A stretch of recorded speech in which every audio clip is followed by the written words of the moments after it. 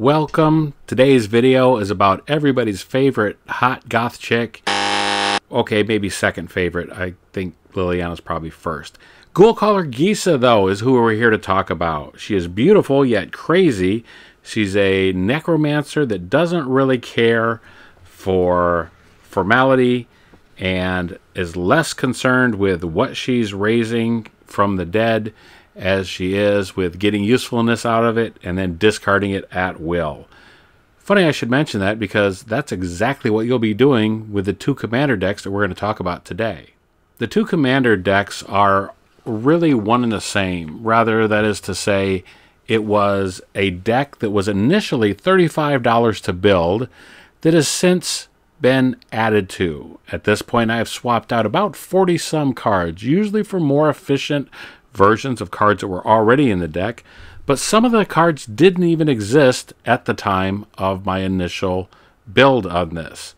And to give credit where credit is due, this comes to us from Budget MTG Decks. Man, I love and miss those guys, and I am constantly still referring people to their channel. We're going to start with a look at 10 cards that I think are important to this deck that have swapped out and changed. Maybe not the most important, but they were important to me for one reason or another. Then we'll look at, I'll tell you where to find both the original deck and the original video. And we'll end by going over a few combos that could be added to this deck to make it a effective killing and resurrecting machine. So the first of the cards that I'm going to go through here in no particular order is Ether Snap. For 2 black, 3 colorless, you get to remove all counters from all permanents and exile all tokens. While that first ability to remove counters from permanents is important to me since I hate planeswalkers, though I play them myself, I know I'm a hypocrite.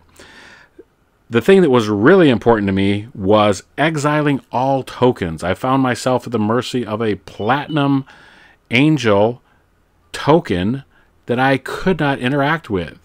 This was the only way I was able to clear the field and clear my way to victory. Bubbling Muck is another card that is useful when you need to squeeze out that extra mana. I myself am guilty of rushing plays and not waiting until, later in the game, because I never feel like I'm going to get to the middle of the game, sometimes anyway. At least that's how I was feeling initially. Bubbling Muck does give everybody else a chance to tap into that extra mana from swamps, but since you plan for it, it works out more for you than it does everybody else. These next two cards might seem like auto-includes, and in fact they were. When these cards became available to me, I quickly added them to the deck. Those two cards are Diabolic Tutor and Demonic Tutor.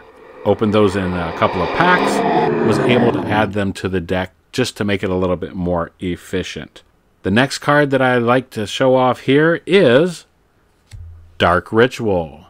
Not just because that's an ad for my store, Dark Ritual on TCGplayer, and it's the one in California. Anyhow, no, the reason I'm actually showing this off is because it was a gift to me from a new friend that I met playing Magic, who knew that I had taken a hiatus from Magic for a while, or maybe he didn't know. Anyhow, this card comes from a set when I wasn't currently playing, so the artwork was new to me. I thought it was cool. I'm just making up an excuse to show it off. Anyhow, getting back to the cards that I did swap into the deck, Filth. I always believe that the elementals, or rather the incarnations, have a place in any and every deck. The fact that this gives you Swamp Walk is priceless. Another card that is a late addition to this deck is Liliana, Heretic Healer. And also, I added a Mask of Grizzlebrand. Soulless One seems like another auto-include that when I came across it, I felt like needed to go into the deck, as well as the Undead War Chief. This allows me not only to have a Zombie Lord in the deck that adds 2/1, it also makes those zombie cards that much cheaper. And we'll finish off these top 10, or these 10 cards that I've swapped out, by talking about Victimize, a useful but effective way to take advantage of Ghoulcaller Gisa's abilities. Now, a little bit more about why this deck was so vitally important to me. It came along at a time when I was very dissatisfied with Commander. It felt like I never won a game. It felt like I was constantly being outmatched and outclassed by people with deep pockets and better, more expensive decks than I had. This deck showed me none of that matters. For, at the time, $35, I was able to get a simple, synergistic deck that turned my losing streak 180 degrees in the opposite direction, giving me several wins against what arguably were much more powerful, or realistically just more expensive decks. And you can't beat that. At this point, this deck goes for about $60 if you were to build the initial build of it. And you can find that at Budget MTG Decks. And I will include that link in the show notes down below. The current version that I'm running is about $260. I can assure you I did not, I repeat, I did not pay that much for it. I've had the advantage of collecting and playing on and off over the last 30 years, pretty much since Revised. So yeah, I have a lot of cards. I have a lot of junk laying around that is being sorted through right now. And so this deck did not cost me that much, but it is a suitable deck for somebody that's new getting into the game. Looking at this deck, there are 3 combos which are good inclusions for this deck.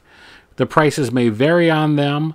When you find the appropriate time or money, getting a Gravecrawler and a Phyrexian Altar is a simple combo to assemble within this deck. Marcatus of the Unhallowed, Plague Belcher, and Phyrexian Altar, another great combo for this deck. And since you're already playing Ghoulcaller Gisa, a Thornbite Staff combined with that Phyrexian Altar and a Lord of the Accursed gives you another awesome combo to work with. Both versions of this deck can be found on Moxfield. If you go to search madsaxxon and look up the decks, Old G and New G are the decks respectively. One is the $35 original budget deck, which now goes for about $60.